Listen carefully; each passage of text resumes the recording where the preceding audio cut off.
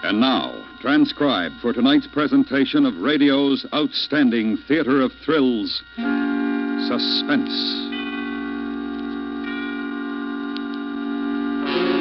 Tonight, the story of a motion picture producer and a young actress who finds to her dismay that she has rather more dramatic talent than even she ever hoped for. So now, starring Virginia Christine with Joseph Kearns, here is tonight's suspense play, Shooting Star.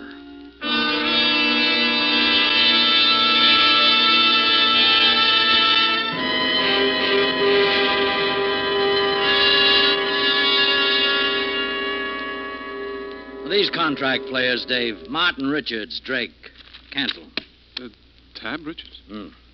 But I thought... So I play gin with him, and he goes with my daughter. I don't do business that way.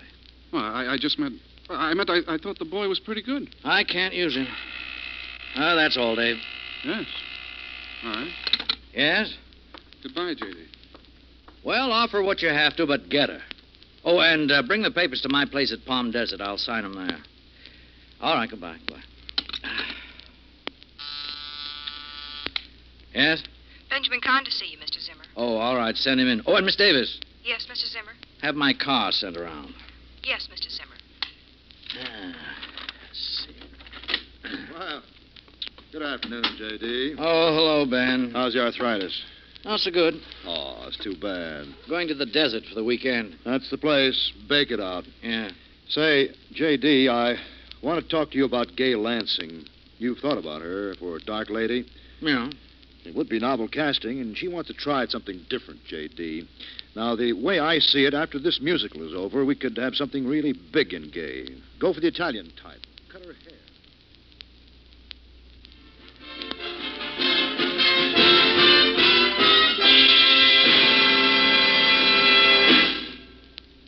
Cut! All right, wrap it up. That's it, ladies and gentlemen. Okay, you heard it. Gay. Oh, Ben. Hello. I want to talk to you, Gay. Come into my dressing room where I can sit down and take my shoes off.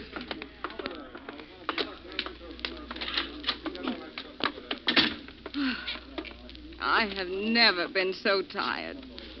It's harder every time, Benny. Thank heavens this dance marathon is nearly over. And thank heavens it's my last. I've just seen Zimmer. Benny, what did he say about Dark Lady? He said no, Gay. No. They're signing Laura Bevan. Laura Bevan. Look, did you tell him I'm that... sorry, Gay. That's the way it is. I see. Well, took off my dancing shoes too soon. So it's to be another super multicolored musical mishmash. Gay, they're not renewing. They're not what? They're dropping your option.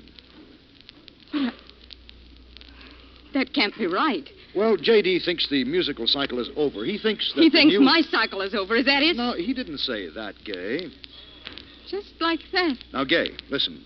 Just this morning, I was talking with Harry out at Modern Pictures, and he... Give me my coat. Where are you going? Does it matter? Oh, now, Gay, take it easy. Look, you go change, and I'll drive you home. You'll feel better. Feel? Funny how I feel. I'm all numb and far away like I'm someone else. Gay, I'll figure something. I'll call J.D. at Palm Desert over the weekend. Gay? All numb and far away. It's like I was someone else.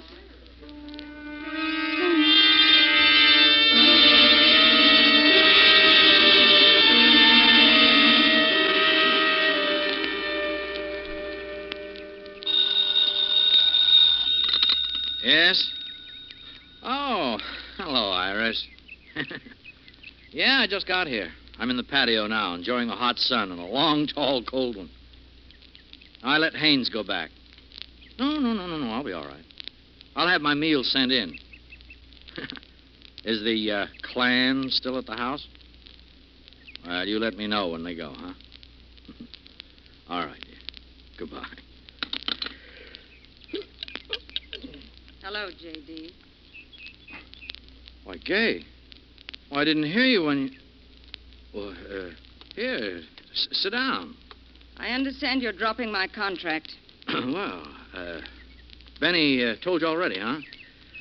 I'm sorry about that, Gay, but Well, the stockholders feel... I want a new contract, J.D. I want it for $2,500 a week, 7 years, no options, and I want the lead in Dark Lady. Now, look, I want you to call the studio now and arrange it. Well, you're being ridiculous. After all, in today's market, it's the exhibitors who... I mean what I say, J.D. Okay. It's almost like an ornament, isn't it? So small and the pearl handle, but it shoots real bullets. I advise you to respect it. Oh, no, you're... Well, you're not yourself, Gay. Perhaps you just don't know me very well. Get on that phone, J.D., and be careful. Very well.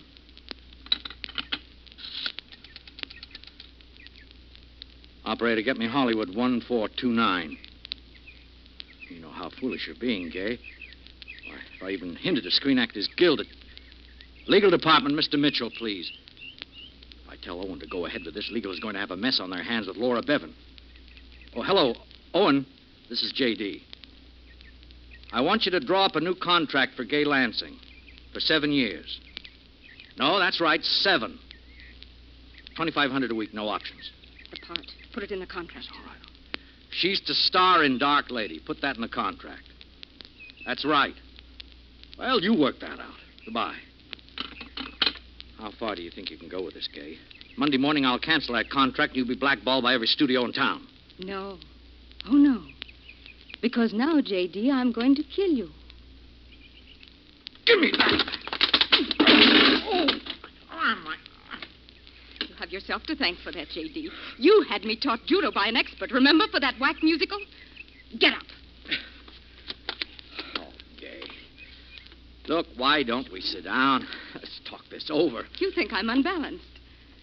No, I think you're tired. I'm quite sane, J.D. I want you to understand that. Gay. Last year you used a folding wheelchair when your knee was bad. Where is it? I don't know. Back hall, maybe. We'll have a look then. Go on, J.D. Walk. Open the door. What a remarkable memory, J.D. All right. Open it. Oh, this is great. Now sit down. Go ahead. Oh, now look. Sit! The belt off of this trench coat should do nicely. Now, this should hold you, and if I need you in another room, I can wheel you there. I won't have to keep the gun pointed. That's rude, I know. There. Are you comfortable? You know, this is a very poor joke. I don't like to do this, J.D. I'm not a criminal. Well, I made the phone call. Your contract is being drawn up. What more? Do you remember the first time you saw me? Yes, you were in the chorus of one of Daly's reviews. Not the chorus. I had a specialty. Even at the first, I had a specialty. $40 a week. And I thought I'd arrived. I was 16. Then Zimmer Productions signed you up at 10 times that figure. And I made the Sunshine Girl. Do you remember how things were with ZSP in those days? Yeah. The studio was bankrupt, but I saved you. They liked the Sunshine Girl. And little by little, I climbed to success with Zimmer Star Productions on my shoulders. All right, but the favor worked both ways, Gay. How many even talented girls attend premieres of their own pictures before they're 17? And did you know how I worked for those lights and premieres and contracts? I danced my heart out. I even risked my life for you. You were never asked to do that. But when you had the bright idea of a dance routine atop a 30-foot globe, I did it. Still have nightmares about that day. Lights in my eyes. I whirl, I smile. The music goes faster and faster. I look down. I fall. It was 8 months before I ever danced again. I know, but you've always been our most reliable star. I have, haven't I? No undue husbands or scandals or temperament. All right, then, why break your record? You use me up and throw me out. You've done enough to me in my career. Tomorrow, you'll be the headlines, J.D. An unfortunate accident. What are you talking about? You don't swim, do you, J.D.? A villa in Palm Desert with a pool, a cottage at Carmel with a private beach, a ranch in Oregon with a private lake, but you don't swim, do you, J.D.? You wouldn't do that. You couldn't. No. Not yet. Tonight I'm going to set the time, say 9 o'clock. That will give you 3 hours and 40-odd minutes to think about it. Okay, they'll arrest you. You'll go to jail. Who's that? I don't know. I thought you weren't expecting anyone. I'm not. Who is it, J.D.? Let's not play games. Maybe it's the delivery boy. I ordered some liquor. Oh. I'll handle him. How? Never mind. Now I'm going to put you in the den and gag you. If I were you, J.D., I'd be very, very cooperative. It wouldn't bother me in the least to kill the delivery boy and then make it look as though you did it.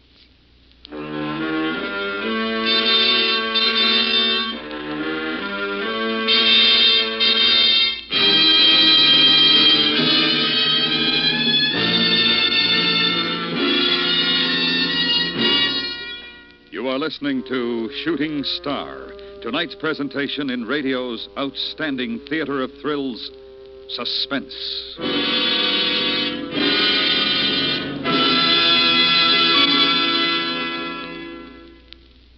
Hello, this is Marvin Miller. We'll return to our program in a moment, but first, here's something to think about. You probably remember these words from your school days. We mutually pledge to each other our lives, our fortunes, and our sacred honor. They're the final words of our Declaration of Independence. Following them are the signatures of 56 men, men of many types. But to each of them, one thing was important: freedom. With a passionate faith, they believed in it and worked to bring it about.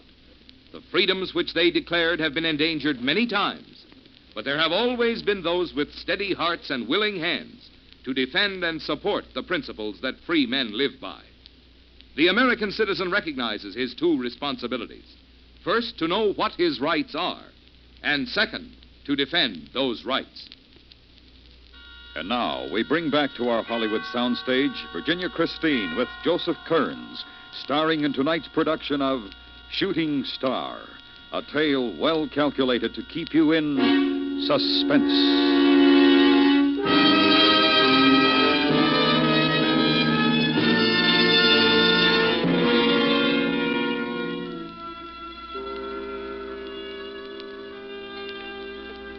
Coming.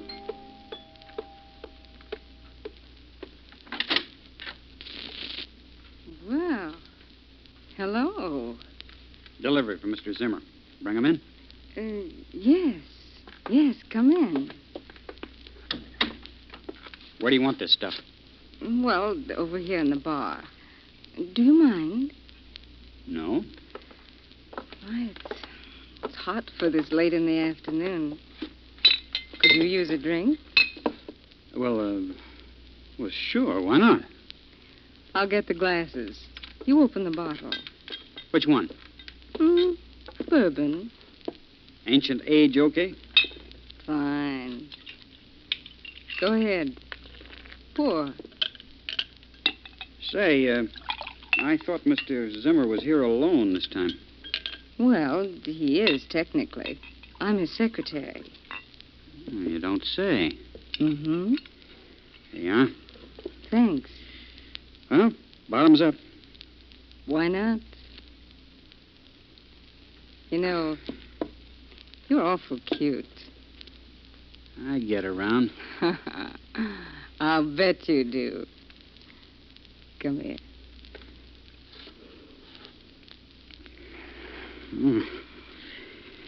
You gonna be here long? Well, What's that? nothing. I'm defrosting the refrigerator. Maybe you'd better go now. Go now? You'd better. Well, that's a quick switch. I'll see you again, maybe? Yes, maybe. Yeah, well, bye. And give my compliments to the old man.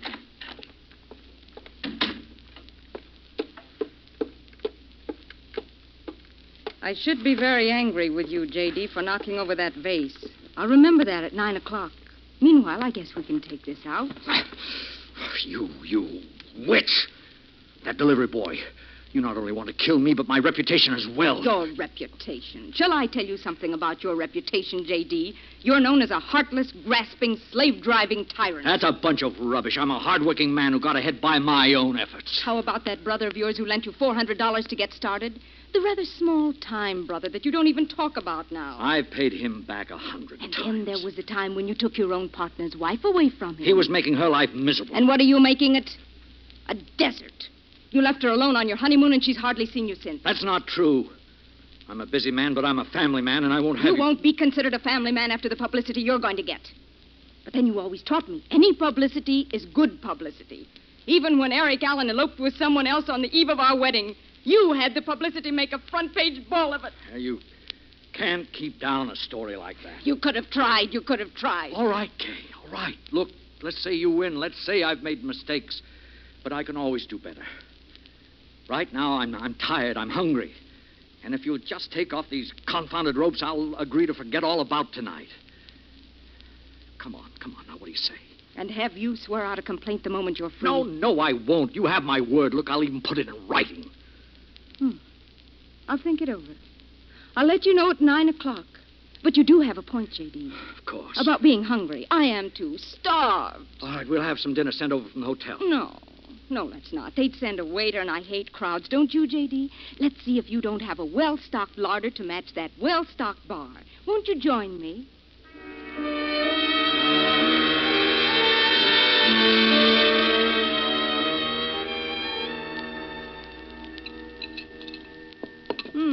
Pompano, artichoke hearts, and brandied peaches.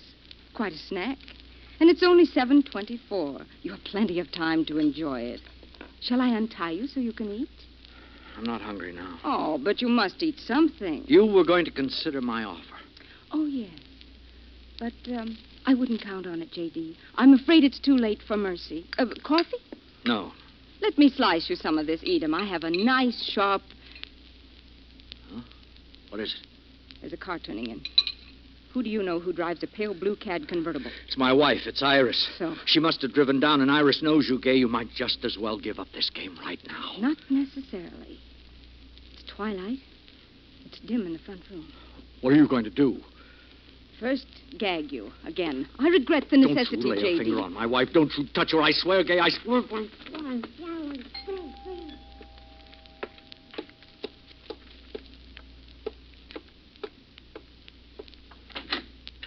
Yeah? Oh. Who are you? I'm the maid here from the hotel. Mr. Simmer, he wanted some cleaning up done. Oh, I see. Well, I'm Mrs. Zimmer. I'll come in if you don't mind. I forgot my key. Where's Mr. Zimmer? Oh, he's out. Out? Yeah, to dinner. Well, I thought... Where was he going, did he say? I don't know. Some club somewhere. The Palm Club? Tennis club? Yeah, that might be at the tennis club. Oh. Well, I'll drive over and join him. That drive through the desert has simply parched me. I think I'll get a drink of water. Oh, I'll get it for you. No, don't bother. I'll just run out to the kitchen and... I was so worried about him, about his going out. I tell you, he had the mark of the dead on him. Mark... What are you talking about? Well, I tell you, he had shadows in his eyes. It was just about 10 minutes after the pain was gone from his heart. I told him to go to bed and let me bring him something, but he wouldn't do it. A telephone call and off he goes. Are you trying to say my husband had a heart attack? Yeah, slight, perhaps. When did this happen? Well, not 10 minutes after I got here. Oh, I knew it this morning. The minute I opened my eyes, I said, there's going to be trouble today. I said, there's going to be trouble today. Oh, do be quiet. I better get over there. Just leave the latch off the door. We won't be late. I hope you're not too late. Yeah. Goodbye.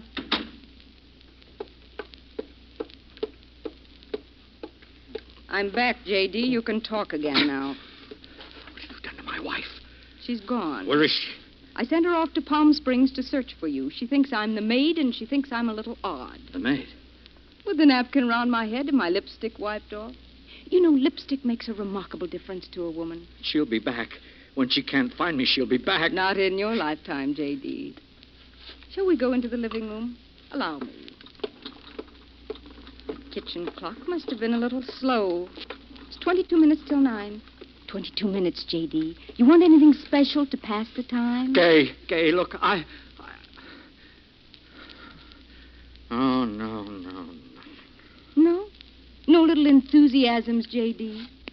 Then how about the radio? Then I'll sit down.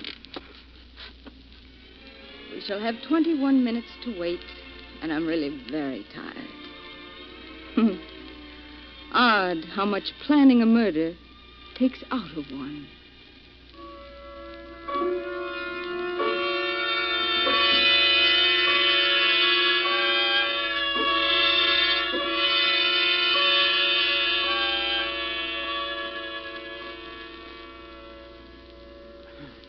One more knot. Just one. My hands. There.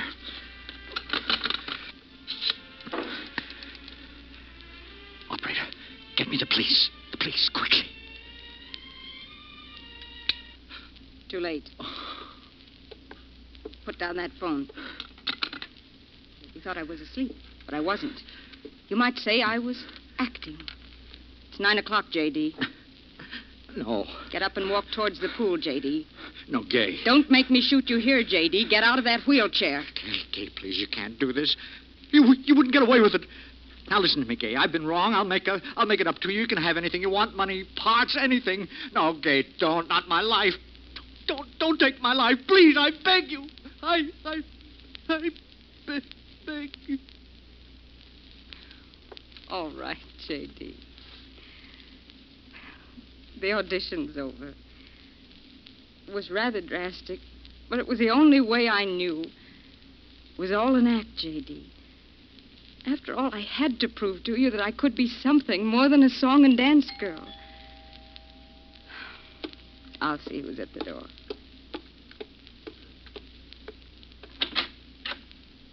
Well, Miles. Benny. Hello, Gay. Good evening, Gay. Say, what is all this about? I was all set with Laura Bevan for Dark Lady when I got word you were to do it. And came down to learn what goes. J.D.'s right in there. You can ask him. Well, good evening, J.D. Now, what's this about... What's the matter with him? He's unconscious. Unconscious? But he was all right a minute ago. Oh, I'll get some brandy. Don't. Huh? Don't bother. He's dead. Dead? He can't be. He can't. J.D.! Look at the expression on his face. Yes. He looks scared. Scared to death.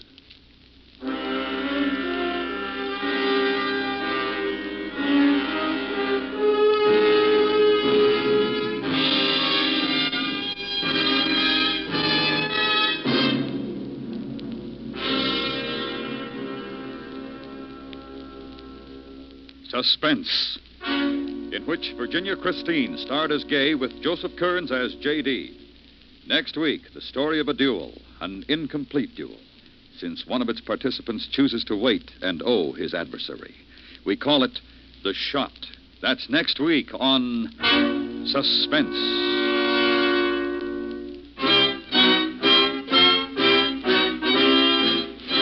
Suspense is produced and transcribed by Norman MacDonnell, with music composed by Lucian Morowick and conducted by Wilbur Hatch. Shooting Star was specially written for Suspense by Ruth Bourne. Featured in the cast were Sam Edwards, John Daner, Michael Ann Barrett, Jill Jarman, and John Large. Suspense is another worldwide presentation of the United States Armed Forces Radio and Television Service.